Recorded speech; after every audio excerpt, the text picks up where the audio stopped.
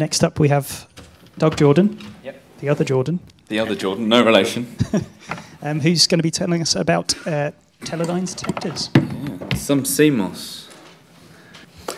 Okay, so as we were saying, Paul is right there, spelt differently, no relation. So I'm briefly going to be going through Teledyne's visible sensors. So a lot of you in the room will probably have heard of E2V. We are now Teledyne E2V.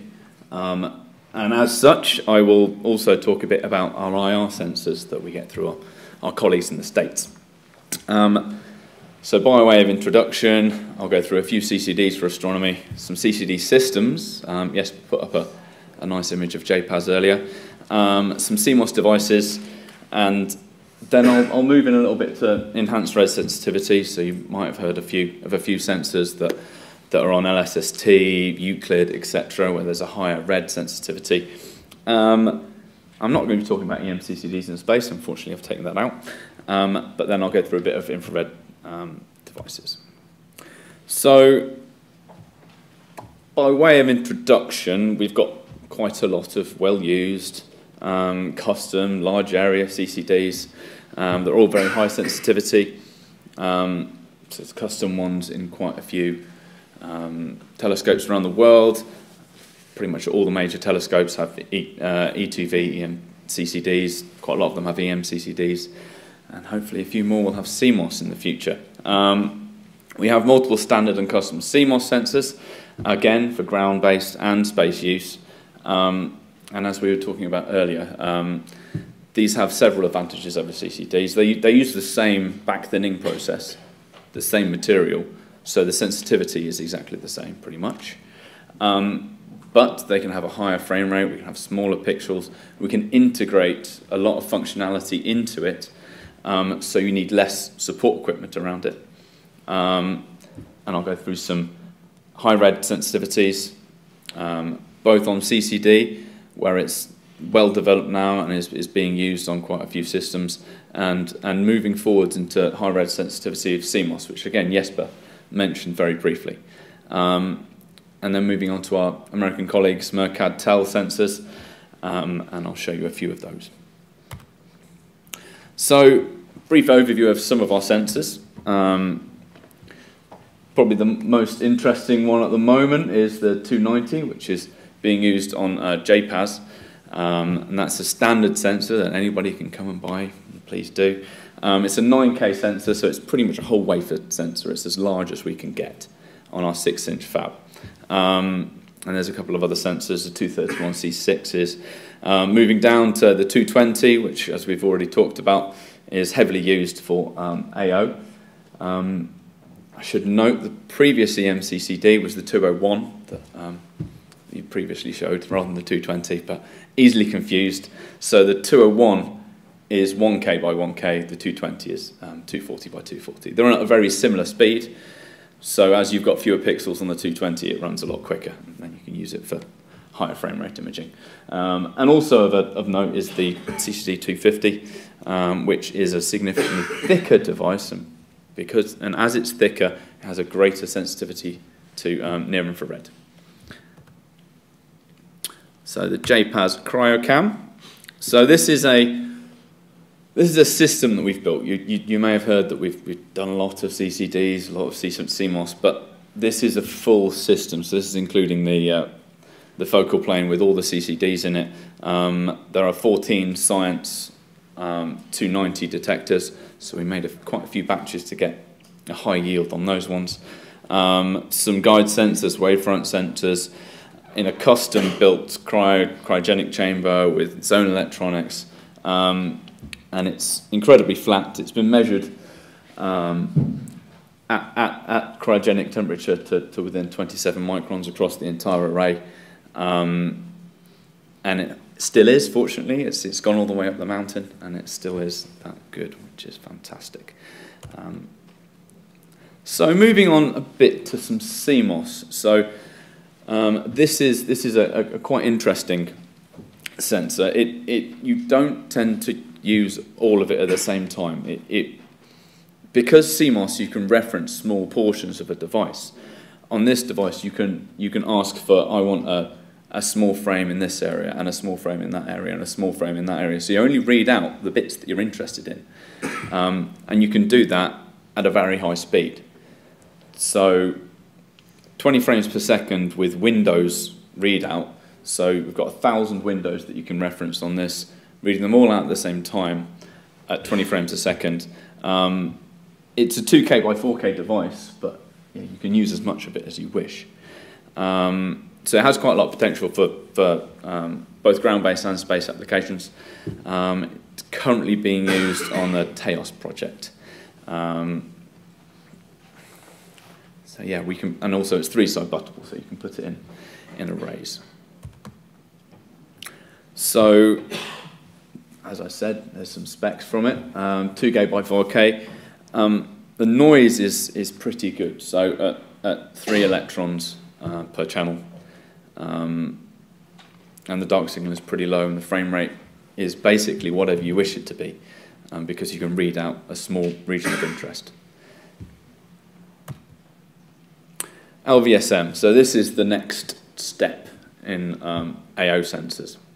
So it's being built in development with ESO, and it's going to be used on the ELT. So this is a large area device, and it's got windowed readouts again, but each of those windows we can run at a different gain, and it's currently in characterization. So this is one of the first images of this device built. So we've had it for about a month or so now. It is imaging, and we're still doing characterization on it. So it's 800 by 800 pixels, and there's 80 by 80 sub-apertures of 10 by 10 pixels each. Each of those can have a different gain, so you can have the best signal-to-noise ratio of that particular part of the wavefront that you're looking at. It can run, well, the goal is 1,000 frames a second, but I think the spec is 700. And it's inbuilt into a Peltier pack, so this has its own cooling. And yeah, we're running it at -10. So it's got on-chip ADCs, so it gives digital output, so you don't need all the support equipment that you might have normally had for a CCD. And so the complexity in terms of what you need to drive and run these things significantly falls when you move to CMOS. So this is the SYS120. This is the one that Jesper was talking about. I've probably got a slightly nicer picture. But this is in the NGSD package, so this was the precursor to LVSM. It's just a convenient package. So ignore how hideously large that package is. It was just a convenient one that we had. And I have no idea why the window is so thick. So this has been designed to just be an easy-to-use, fully digital, general-purpose, back-illuminated CMOS detector for a whole wide range of applications. So it is built with the ability to run in space, so it should have decent SEU and latch-up immunity. So we're currently on version B of this, and we shall be, well, Jesper's got some samples. He's a very lucky man, because not many other people have at the moment. Yes, you have Rev A samples. There's a few issues with those. So it's a 2K by 2K sensor at 10 micron pixel. Charge capacity is about 30 to 40 kiloelectrons per pixel. And essentially, the most important thing about this is that it's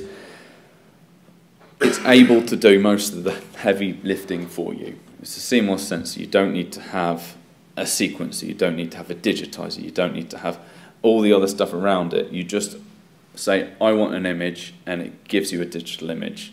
And you can select the bits, the amount of bits and the ADC resolution that you want. So from 8, 10, 12, 14, and that will change your frame rate. So essentially, you can use it in a lot of different ways. It uses very conventional power supplies. So yeah, the idea is that we can put arrays of these together, and you can do whatever you want with them, which is nice. So moving on to enhanced red sensitivity. So as I mentioned earlier, the LSST device is quite thick. And if you look at this diagram here, so this is quantum efficiency on the y-axis and wavelength along the x.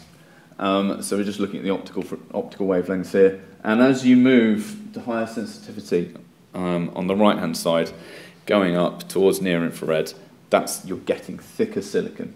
So we were talking about brighter, fatter effect earlier as well. So that only really comes in when you start going to significantly thicker silicon than your pixel size. So this does have some downsides to it. The PSF isn't quite as good as you go thicker, but your red sensitivity basically goes up almost linearly with the amount of silicon that you've got, because such a small amount of it is absorbed. So we have quite a few different sensors of these, and they tend to work quite well. So there's the 261, there's the 250, there's also a variant of the 231, which is deep depleted, so it is thicker, and there's the Euclid sensors that are currently up in space. Or soon to be in space, I can't remember if it's launched yet, I don't know, soon to be, yeah. So we have a mature technology for CCDs, but we do not have a mature technology for CMOS at the moment in terms of getting that enhanced red sensitivity. But thanks to our collaboration with the Open University and Konstantin Stefanov there, he came with a great idea to build thicker, fully depleted CMOS sensors. So having all those advantages from the digital readout and the high speed of CMOS sensors, but also the advantage of that we can make it really thick.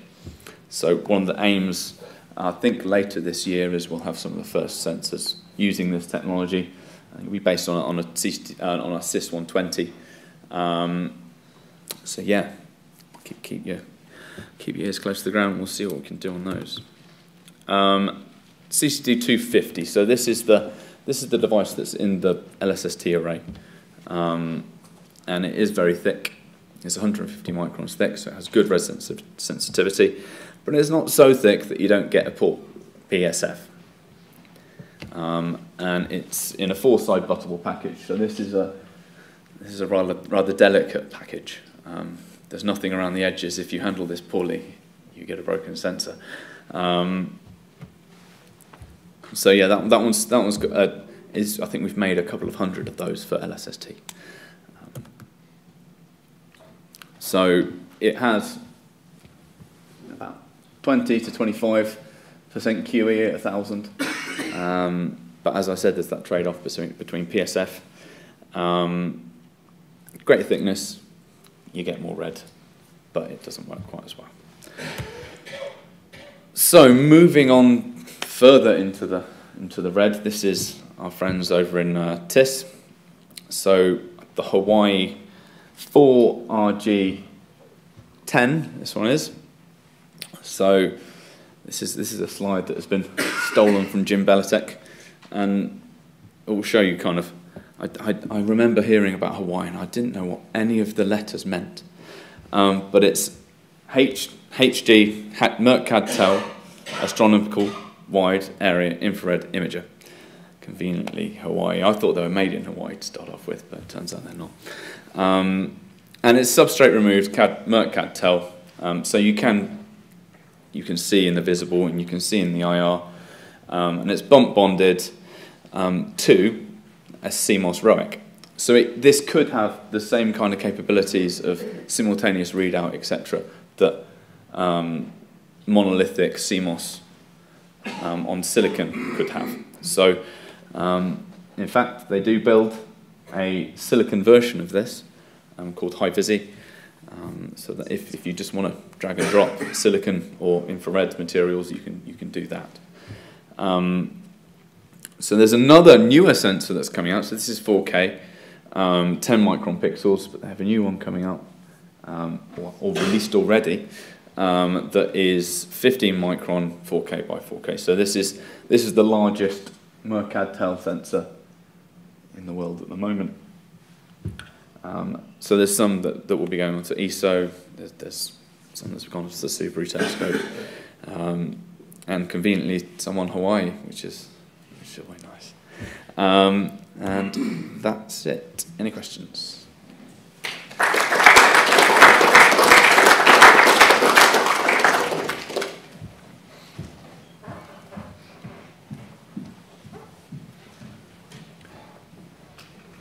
You mentioned these multiple readout areas. Yes. Can you read out at different speeds as well? I wouldn't have thought so, no. I think it might be quite tricky because you have to do your resets at certain times, and sometimes in certain modes there will be a global reset. So maybe if you had full control over the sequencer on some of the chips, but for example the SIS-120 has a built-in sequencer, so unless it was built in, you can't then do it. Potentially on some of them, but it would all depend how cleverly you drove your chip. Yes, for simple CMOS, I'm pretty sure you could do. But on these more inbuilt, where everything's digital on chip, I doubt we could do it at the moment. I don't think we've had any interest in doing that before. So I don't know. I'll ask the designers. That's another question. And I noticed it was 14-bit. You flashed up the slide. Is the CMOS available in 16-bit? Not that one, no. I mean, I'm sure you could non-destructively read out several times and get that kind of resolution, but it isn't inbuilt into the chip.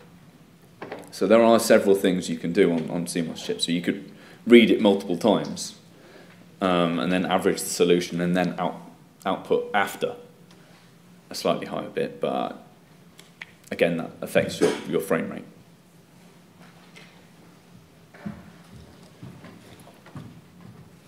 So for space applications, ESA, NASA, etc., they care about TRL, technology they do, yes. level. What level are the CMOS ones at? They must be reasonably high if they're for the Euclid ones, at least. Yes, I don't know exactly what TRL level they are, but I mean we've got some SIS-115s that will be going on the JUICE mission, so they are going to be launched. So there is a decent amount of maturity in terms of the radiation hardness on these things. Okay, can we thank our speaker again?